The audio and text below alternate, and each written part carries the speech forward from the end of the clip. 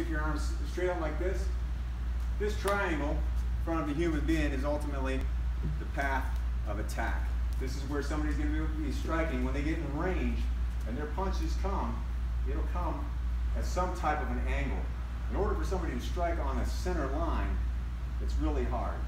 Come on over here and look at him, and I'm going to have you throw some strikes towards the center point right here, okay? So go ahead and punch towards the line. Come right in front, in line with this. Look right at him, right in dead center. All right, so go ahead and throw a couple punches. Basically, it's a triangle. Now try to get it to where it goes in a straight, direct line from your center, from the middle, right up to the end point. You can, by switching your feet, do whatever you got to do. Move your feet around. Try to make it go straight.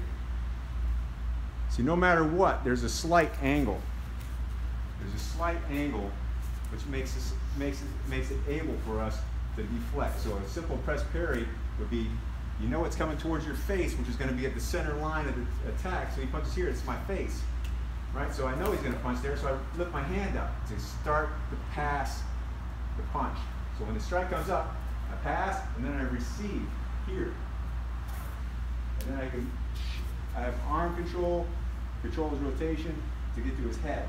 Head's always at the end of the arm.